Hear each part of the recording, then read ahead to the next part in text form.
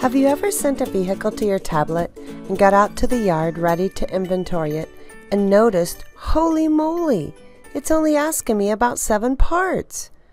Hey, those are the parts I told Buddy to always ask about in the part table on the desktop.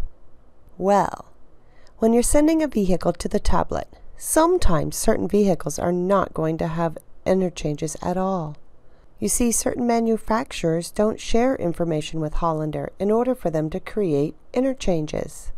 So, to fix this, you're going to delete this vehicle you just sent to the tablet.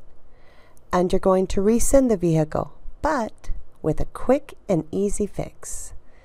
Put in the stock number, add stock ticket number to list.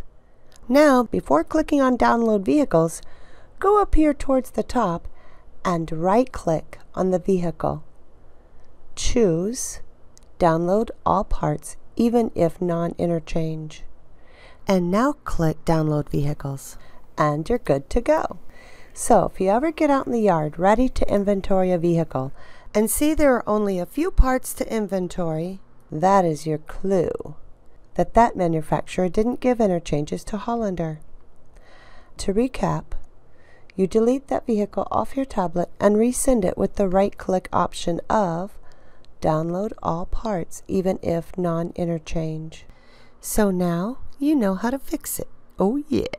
Oh, and here's an interesting tidbit. Hollander interchanges are entered about a year behind. For example, a new vehicle that comes out in the current year will have no interchanges. So when it is a new vehicle, Buddy is smart enough to automatically choose this right click for you. Oh yeah! Till next time, ta-ta!